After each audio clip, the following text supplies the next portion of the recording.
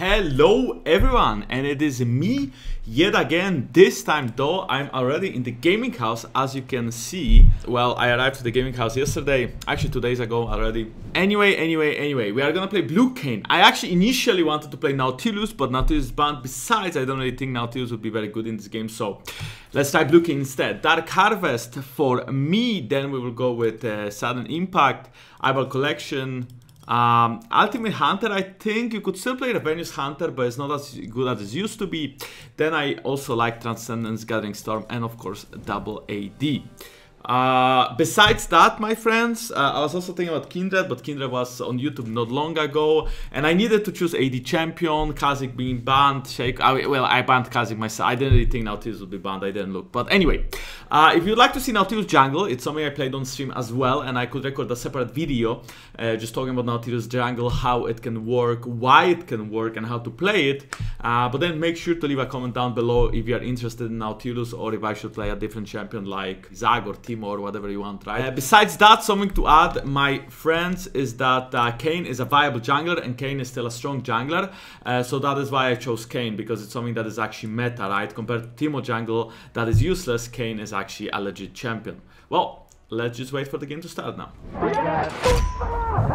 So, I do think that Red Kayn is as viable as Blue Kayn, and I think Red Kayn is better in matchups where you want to be a tank. I think in this game, for example, Red Kayn would not be bad since, well, they do have a lot of melee champions, right? I mean, Nar wants to kind of go in, he's like kind of tanky. Shaco, of course, I mean, is a melee champion. Then we have Rakan and Kassadin. So I feel like Red Kayn would be good here. So I could have technically went Red Kayn, but I went Blue Kayn just because maybe if you are playing well and you get fed, I think Blue Kayn is slightly better to carry the game with, because you can easily get kills on the squishies and then hopefully your team will win, right? In this case, maybe I can get the Caitlyn or the Kassadin, and then if that happens, maybe we can snowball the team fight into our, well, just our favor, I guess. So yeah, again, if you have anything you want me to play, please make sure to leave a comment down below, because it's very important for me that I test or just play the champions you want to learn. The thing is, sometimes you want me to play champions that are purely trolls, so then I'm not having as much fun, but it's still okay, right? It's still okay. In this game, I assume my bot will have pressure, so I can play for bot crab. Of course, Kayn is slightly better than it used to be, just because Smite now destroys the shield, right? I mean, the patch came out like 2-3 weeks ago now that Smite destroys the shields, but still, for junglers like Kayn, it is much better that you can one-shot the crab. Seems like Shaco started there. This Shaco could try to cheese me, so it could try to take my red buff. Taking W second is also fine on Kayn. Taking E is more healthy, but taking W I think can be a bit faster. We are just full clearing because this is what Kayn does, right? He full clears. Now Nautilus, for example, can't really full clear, but he can gank better than Kayn. What's very important here is that I smite the crab to do it way faster, and besides that, I'm also maxing the Q and not the W, as you can see too. I'm putting points in the Q. Seems like the bot lane is rather careful now, so I think I should just base. So here I could buy shoes. I think shoes are very important on my champion, because I think without shoes it's hard to gank. But I also think you don't have to buy shoes. For example, double longsword gives you the fact that you will clear faster. Isn't it nice when your mid lane is sharing the farm with you? Well, it looks like he already took that camp, so... Oh, wait, he didn't base. That's kind of greedy. That means he's gonna do cracks. But if he didn't base, that also means he can't really fight, because, well, he's just much weaker than me, right? I mean, I didn't really check when I started to initially fight him, but now looking at his items, you see, if enemy jungles didn't base yet, that means I can freely gank bot. I mean, okay, it depends. If he's full HP, maybe he can counter gank, right? But in this case, he's not really full HP, and because I got mid wave, I'm gonna maybe even hit level 6 here. So if any bot lane is being aggressive, I think I can maybe look for a kill.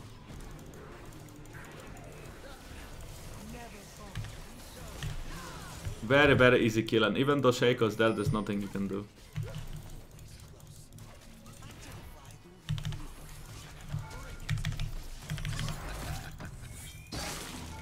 That's very weird, because, you know, Rakan was being way too cocky here. And Shaco is also being way too cocky here. I will try to get out. This could be problematic because, well, Nar could flash for me or Caitlyn. Very close, actually. My E was literally up. Anyway, I used to, on Kayn, right? I used to go tier. I still think tier is a possibility. But I don't think it's as necessary anymore as it used to be. So instead of building tier... Oh, wow. He has the... Maybe he has the Q soon. Maybe not. If he can Q him, then he's gonna kill him. Yep. Oh, wait, what? Oh, that's a double for now, maybe. Okay. I am coming, but I'm not sure if I can be there in time. Okay, he's fine. Oh, that's very aggressive. I think he's gonna die for it, though. I'm not attacking here, I'm just waiting for the last hit. I'm gonna smite instantly again to the crab here. Shaco could be here, and he could try to steal the crab, but I think it's fine. So why do I skip mana bin? It's because, okay, it gives you a lot of mana, it gives you decent scaling. Okay, Shaco took the Drake. By the way, okay, so this is very important. This is very important to discuss. First of all, I'm gonna max W now. I put 3 points in Q so I can farm well. Now that I can for sure farm well, I don't really need to max the Q. So this is like the first important part. The second important part is that all enemy topside camps spawn, so we can even enemy topside, because we know Shaco started bot and we know that he didn't go top because he took Drake. The third most important part is that when you do Drake like that, sure, you gain the Drake for your teammates, but you also use a lot of time to do so. So in theory, well, you can get invaded, and especially if you fall low on the HP department. I could look for the killer. I'm gonna use the lens here just in case Shaco is around here. Maybe he's on wolves. Indeed, he's on wolves here, so we can look to invade him. He's just running, so we can just take his wolves. Wait, he's trying to fight me. That's very surprising. I think we can kill him here. It wasn't really our kill, and we are gonna die for it. So that's a shutdown for Kassadin. So technically it's not really worth it because I also got the wrong form. So I have to wait 4 minutes to get the blue form. But I can bet you that when I do get the blue form, I'm going to be very OP. I also don't think that maybe I need Moby shoes in this game. I feel like maybe CDR shoes will be enough. That was too aggressive because, I mean, Nar was there very quickly, right? If Nar would not be there, I would definitely get the kill with no problems whatsoever, no sweat. But I mean, Nar was there. Transcendence is gonna pop twice soon, so I'm gonna get more ability haste. Then of course the shoes are gonna help. Normally I would do Serpent's Fang, but they don't have any shielders, right? They don't have a single person that is using shields. So I think Serpent's Fang is not kind of worth it. So maybe I will just go straight up Edge of the Night because that gives me tankiness. And if not Edge of the Night, then I'm not actually sure what. Maybe just Yomu, right? Because Yomu gives you out of the fight man speed, which is quite nice as well.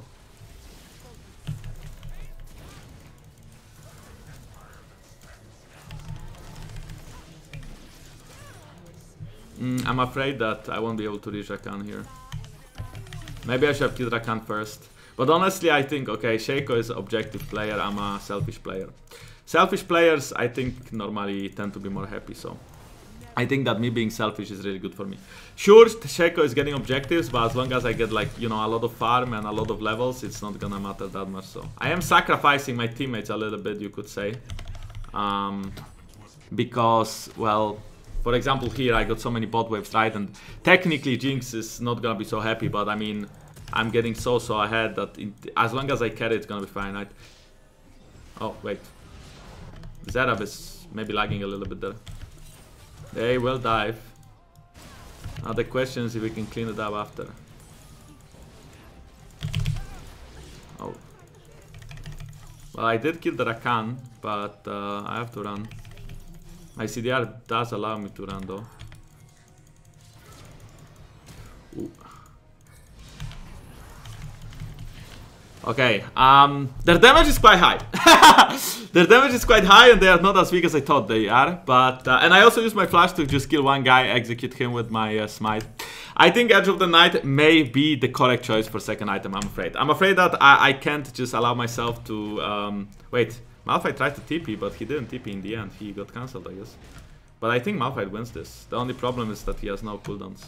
Well, now he has to flash out. But he should be fine. The Jinx rocket is coming. I doubt though it's gonna hit.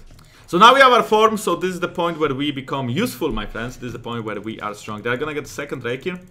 But I think the game state is fine. I mean, we are behind, right, on our bot lane. Kraken Slayer to no item and mid lane as well. I mean, overall, like, I'm not sure about Zerav as a champion compared to Kassadin even, but I mean, the game state is okay.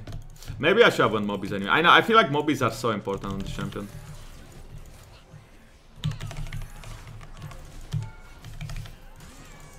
That was a misplay, my friends. That was a big misplay from my side. Because I shoveled it. I mean, I killed him too fast, right? Just because I killed him so fast, I died. That was a really, really bad play. I also missed the W. But you know what? I changed my mind. I'm gonna go Yomu, and after Yomu, then I will go Edge of the Night.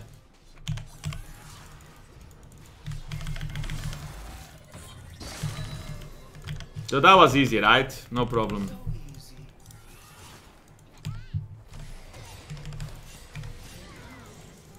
That was also pretty easy and straightforward. I think I'm gonna base for Yomu now. I think there is no reason to stay. Jinx, I think, could die here. There's a high chance if Kasan can find her or not. Woo! Close! That's fine! It's no problem. Jinx is a hyper carry. She needs her own gold. It's okay. It's no problem. That was easy because he face checked me, right? If people face check you, then it's much easier to fight than if people actually try something else. I'm gonna run.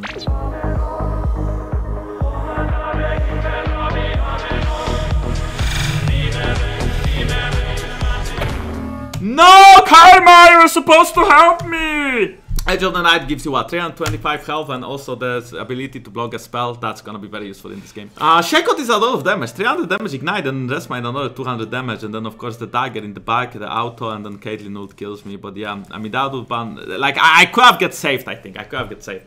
But yeah, I think in this game my team is not really well, we have a lot of champions. Like, I think Malphite can help me out a lot because, you know, he has the ultimate to CC them, and if he CCs them, I think I can one-shot people. But I think, except for the Malphite, there's not many people that can actually help me set up kills here, right? Zerath, Karma, like Zerath that lost lane, Karma, Jinx that lost lane, they are not gonna be useful in this game, I'm afraid. Ooh, I'm dead. Yeah, that's why you kind of... Okay, so this is very important for...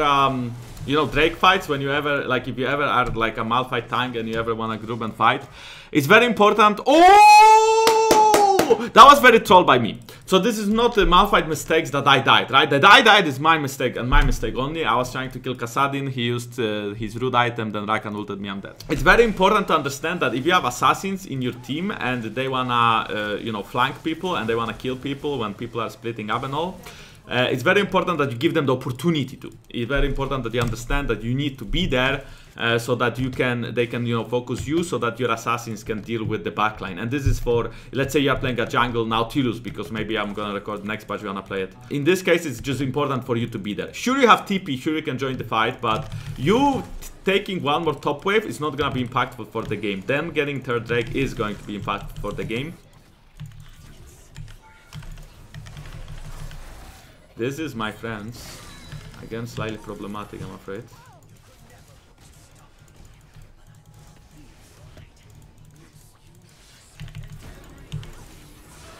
Oh no, I killed the guy, I didn't mean to kill the guy. But I mean to kill this guy though. Anyway, I would like my Edge of the Night, and something, and an item that is very important, especially if we are making all these plays and we are, you know, running around their backline, like in their jungle, and we are trying to kill people.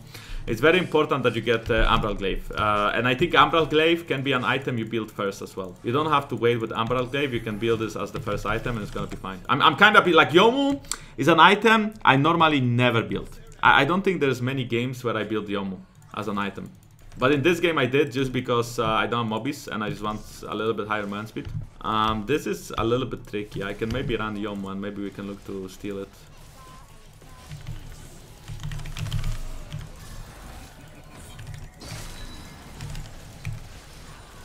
So far so good.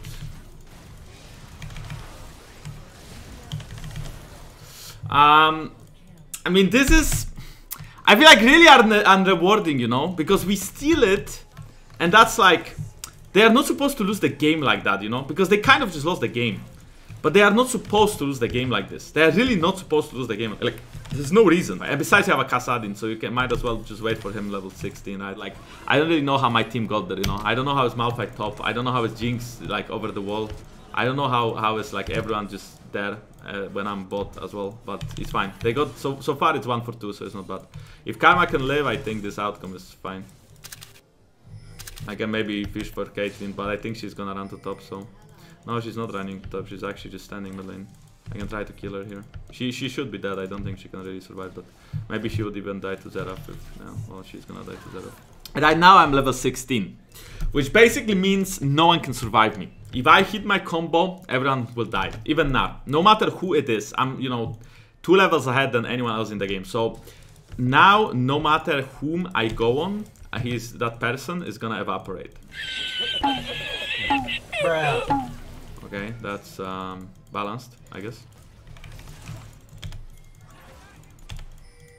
So there if Malphite ults, Rakan is dead because I hit my W ult and Rakan is just dead. So Malphite, I'm not sure. I mean, Malphite is a jungle main, so he's for sure not like a top main, you know. He doesn't like know things.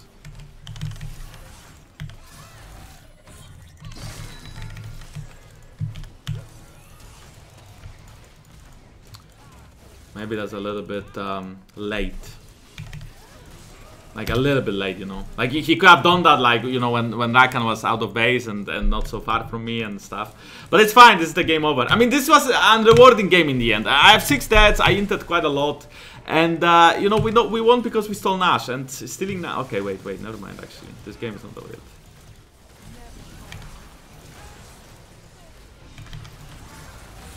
He didn't even ult. I ulted just to be safe, right?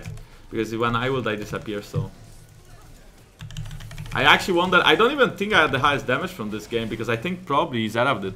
Xerath had so much poke in the end, right? Like, Xerath was sniping people from half across the map, so... I feel like I was not like the damage dealer, if that makes sense. You know, I was probably the support to follow up the damage. But we are going to see. When it comes to Kayn build, I think that sometimes you can also do... I mean, the last items would be probably something like Collector is rather mech. I think I would do maybe GA, maybe the Gauge, the armor pen item that slows people. That's also very good, but yeah.